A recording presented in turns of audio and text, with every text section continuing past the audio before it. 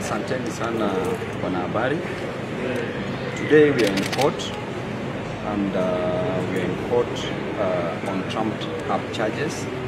The charges that were prescribed by the prosecution team and the charges that came from the presidency.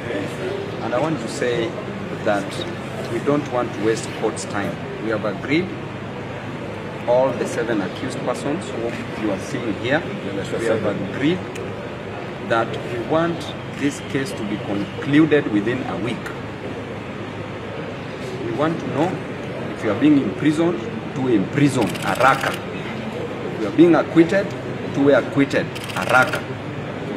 We don't want this idea of wasting court's precious time, wasting the court process, wasting the public money on these matters.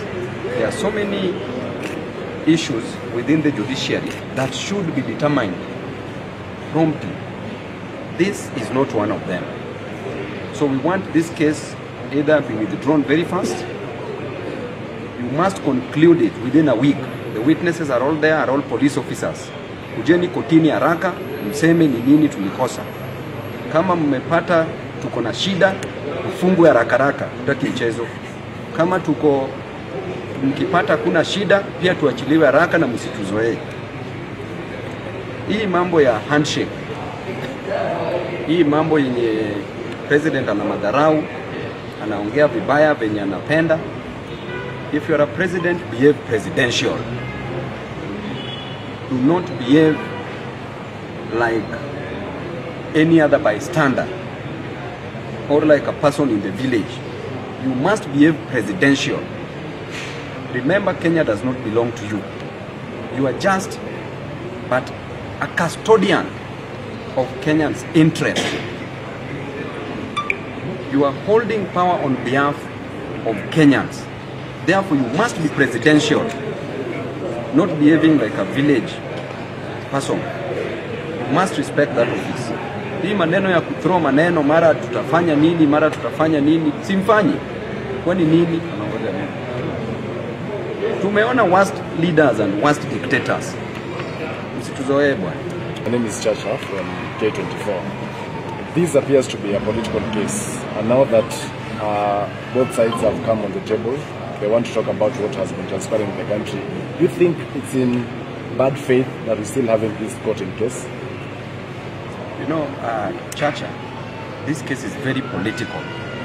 And this case, we were all arrested to ensure that we don't attend the maandamano that was scheduled for 3 days. That was on a Wednesday, Thursday, and Friday.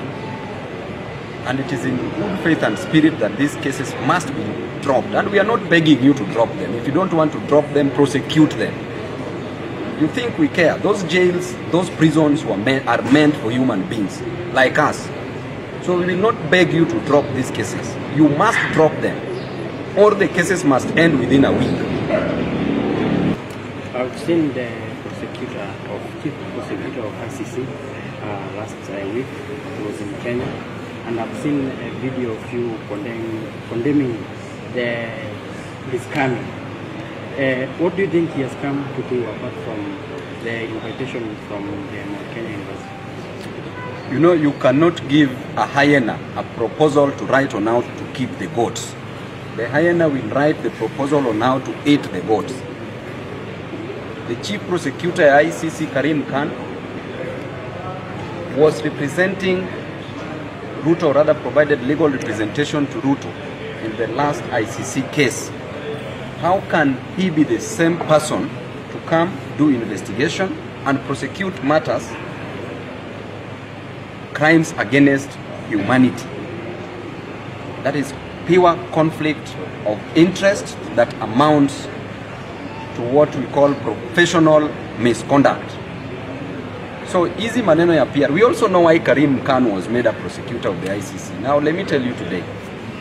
You know, when Kenya was still sitting at the Security Council, these people, what I always say, the long con, these people had already planned.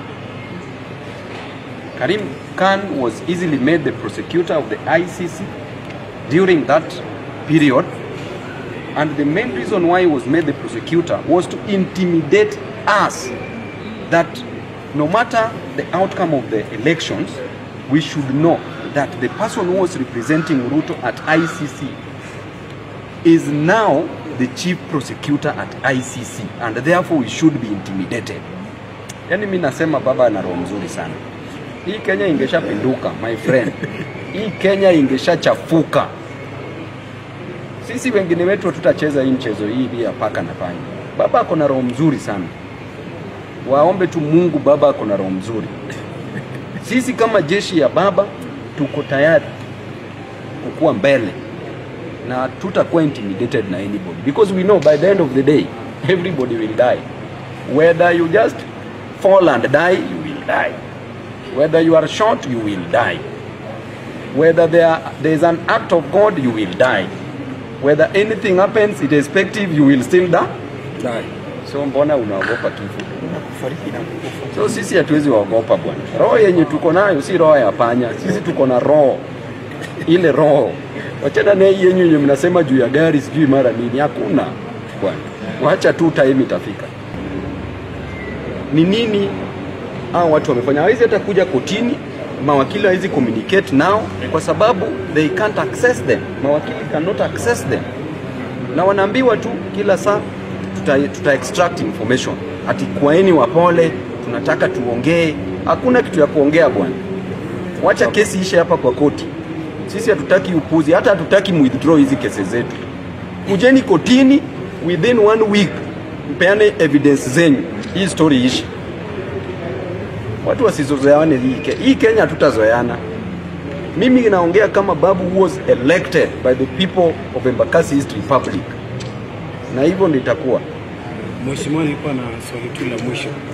Pale kwa mtandao watu wengi wanasema Babu is the next kingpin, atachukua kutoka kwa Raila. So pengine walikuwa na utata kwa sababu wanaona ni kama baba anachezwa katika mazungumzo haya kulingana na ile Kimani Chungu alikuwa amesema. So pengine tu hisia zako ni zipi? Hii maneno ya kingpin I can't talk about it because Baba is my leader. Raila ODINGA is my boss, is my leader. You can never ever discuss the succession of your boss when he's alive. Correct. So we will not discuss about that. We will stick by the fact that Baba is my leader, he's my boss, and I am not only religiously loyal to him, but also spiritedly and ruthlessly loyal.